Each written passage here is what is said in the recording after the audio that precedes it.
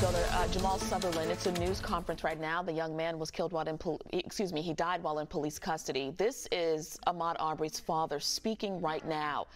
Let's listen in to what he's saying. Skin color, you dying because your skin color. Yes. Marcus. Yes. I'm telling you, got racial hate mauled on the police force. Yeah. Don't like this color. It's a crack dog. That's right. And it ain't right. It ain't right. Keep fighting. I'm going to fight with y'all. Yes, sir. Yes. Thank you. I'm going with y'all. That's right. We're going down fighting. We're going to get some justice for Jamal. Justice for Jamal. All right. Yes, sir. Justice for Thank you, Marcus. Amen. Thank you very much for being here. Thank you, Marcus. We're going to hear from our co-counsel, Attorney Carl Solomon, for a few minutes before we move on to the next family. Attorney Carl Solomon is probably one of the best lawyers in America, and you all are blessed to have him here in South Carolina. Yes. Very kind. Thank you, sir.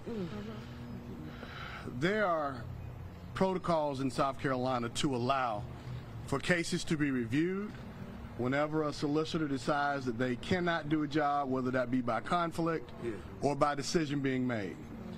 Scarlett Wilson has indicated that she has asked the Attorney General to review this matter.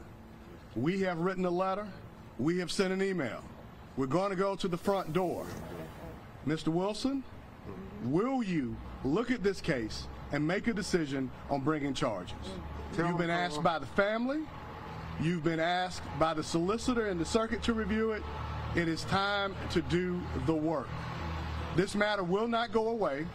We believe that there are charges that are on the books as we speak that are applicable to the actions that took place, and Jamal's killers need to see the jury to determine whether or not they're guilty. We will continue this fight. We will take it to Alan Wilson and next to the U.S. Attorney. Thank you. Thank you, Attorney Solomon. His brilliance is what's going to help us get justice in both the civil and the criminal matter.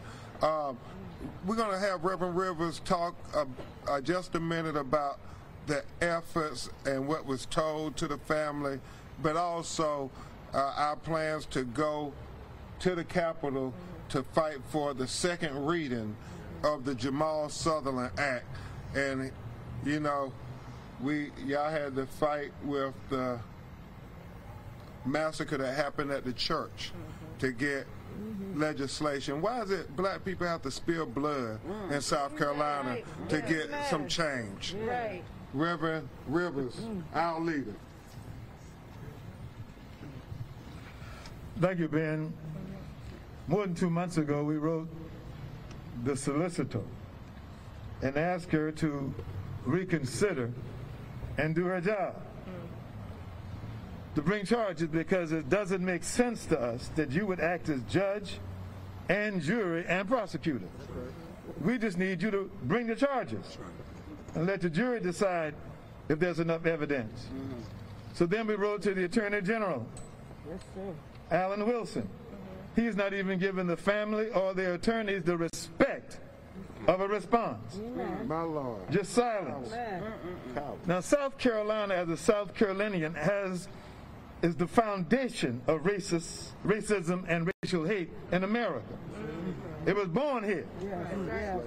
It's in the DNA. It was at this spot.